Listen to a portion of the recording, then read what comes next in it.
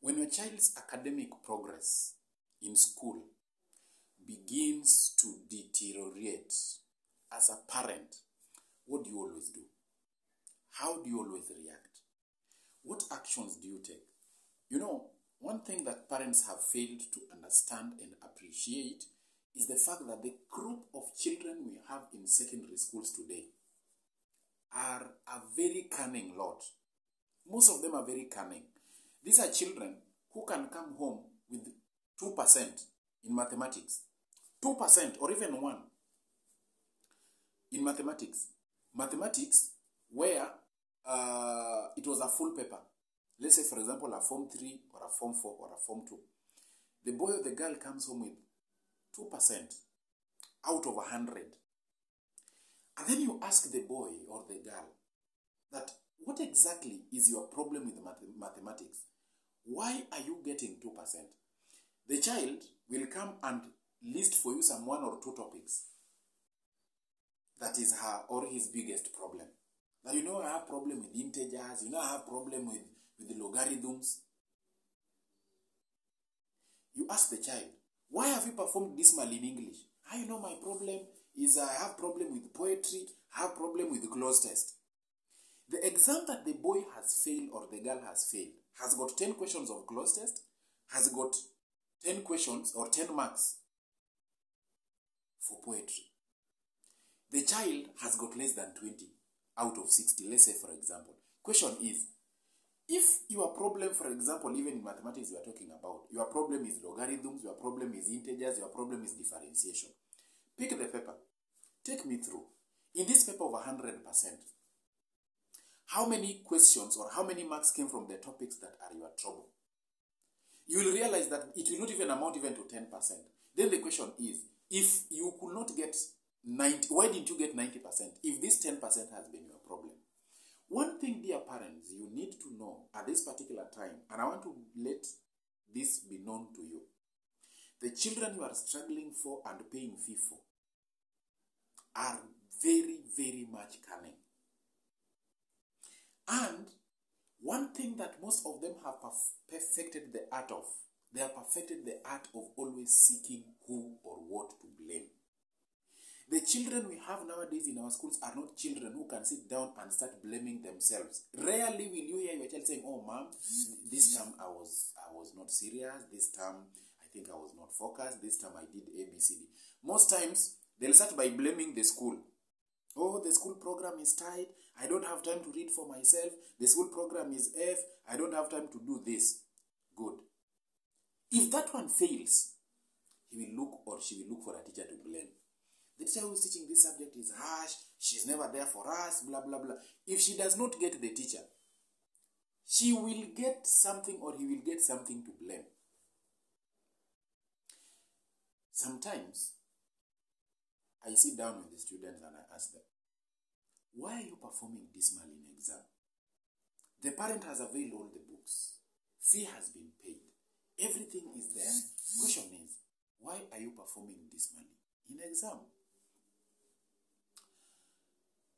I have children or I have students who have been very open with me and they will tell you that mwalimu mwenyewe, I have not been very serious. And then you ask the child, if you have not been serious, you have not been reading, you have not been revising, you have been attending preps, what have you been doing? Now, dear parent, the answer to that question of what are you not doing, that is where the solution is. That is where the solution is. I want to warn you, the group of children we are having in our schools today are not children you are going to pin down, threaten, abuse, sijui beat up for them to come out and talk to you. None. They will not talk to you. They will go rebellious on you. You know, even personally as a teacher, I know I'm very strict. That goes without saying. But I know when to be strict. I know when to be friendly. I know when to joke. I know when I want some information. I know how to behave when I want some information at some point until I get the information. So as a parent, sometimes I want to steal for you a secret today. You know, your daughter or your son knows that you are very, very, and this is part 1. I want to do 10 series of what to do when your child has failed or is having poor results or is beginning to deteriorate in performance. And I want to request you that please, this series, you can get them on my YouTube. I have just opened a YouTube account. This YouTube account is going to help me not only to address some of the issues we are having in our schools with our students as far as academics is concerned and social life is concerned, but again also it is going to give us an opportunity also to see what our children have in their hearts. I've come up with a YouTube account called Real Talk TV. Now Real Talk TV, I'll explain to you in my next video what it aims at doing.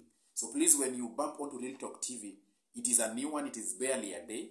Kindly subscribe, click the subscribe button, and if you get a video there, you can watch, you can give it thumbs up, and you can be able to put your comment there so that you can be able to interact.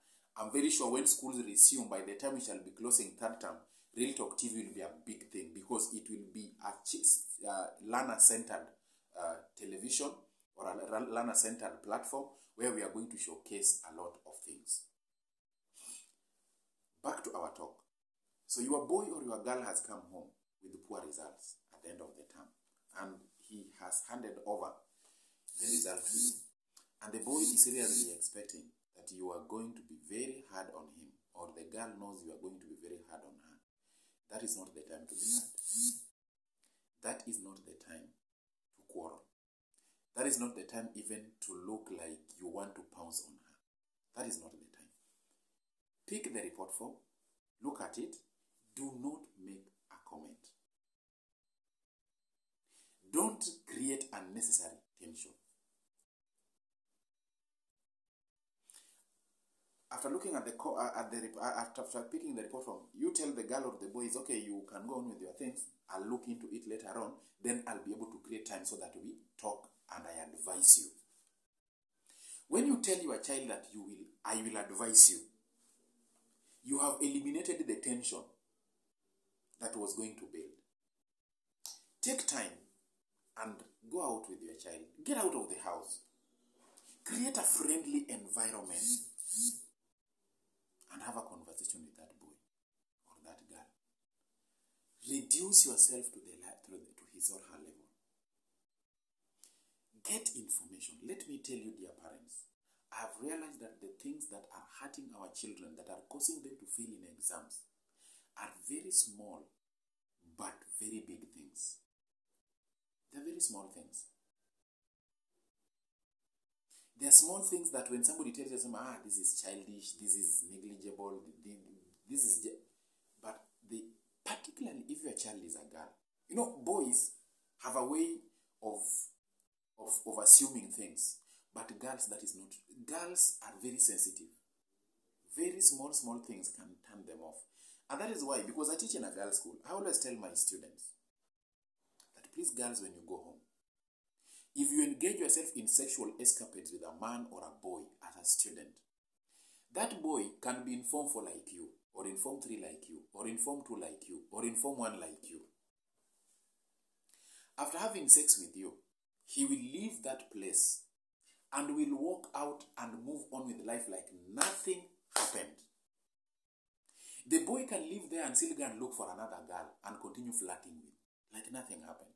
But you as a girl, you want to sit there, you want to think over this boy, you want to think about the process, you want to think what happened, you want this thing to replay in your mind, you want to tell it to your friends, you want to share experiences with your friends. When you go to our girls' schools, the first 2 weeks of opening school, there's no learning that takes place.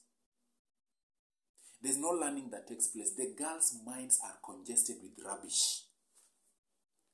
And you go to their dormitories, those are the things they talk. During game times and break time, those are the things they talk. Oh, my guy alinifanya hivi, nilikutana na mbaba, nilifanya hivi, nani alinitext hii, alinitumia hii, all the stuff. Boys, maybe they'll be talking about football, they talk about this girl, and it is done. And most times they even only do it during game times and they are done. If you are a parent and you are having a girl in school, you have a daughter in school, the series I'm going to produce are yours. Subscribe,